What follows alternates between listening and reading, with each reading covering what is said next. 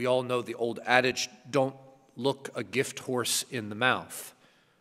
Don't turn your back on what's freely given. And St. Paul holds nothing back in his chastising the community at Galatia, in chastising them for really turning their back on the gifts that are given to them because the grace of God has appeared.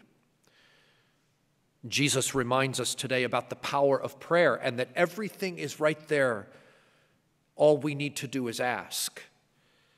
And even further than that, with the psalmist today, we actually pray from the New Testament, from Luke's Gospel, the Canticle of Zechariah, from the infancy narrative, Zechariah's Canticle of Praise after the birth of John the Baptist. Blessed be the Lord, the God of Israel. He has come to his people. So it's not even a matter of having to go out to implore or seek the Lord, because the Lord is coming to us.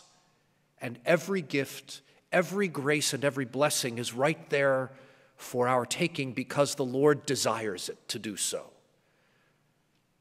Jesus presents this kind of comparison about, we know how to respond when people ask us if they persist enough.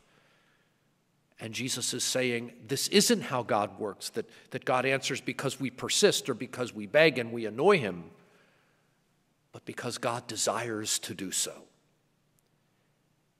And he enters into our lives so that we don't have to go out of our way to somehow implore or grovel or beg or bring God to conversion, because he's coming to bring us to conversion.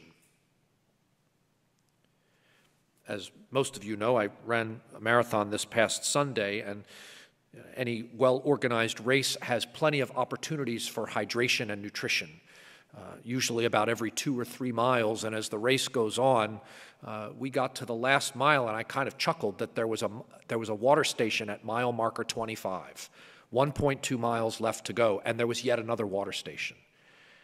And inevitably, there are people who think that they can skip them and go by, and you want to say, the race is providing nutrition and hydration for you at all these opportunities. Why would you turn it down? Why would you pass the water stop by and be left struggling, thirsty, or undernourished, or underfueled?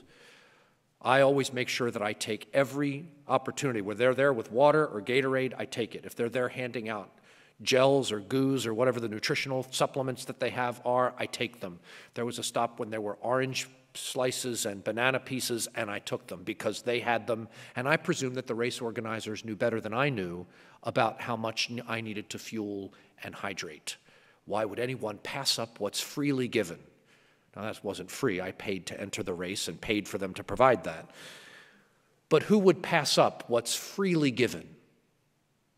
And that is where St. Paul's frustration comes from, that he preached the word. He gave them this gift of grace of Jesus in bringing them to baptism, bringing them to faith, and then he sat back and watched them turn away. Jesus freely offers everything we truly need. And that's the difference, that sometimes we think, well, God's not answering my prayer.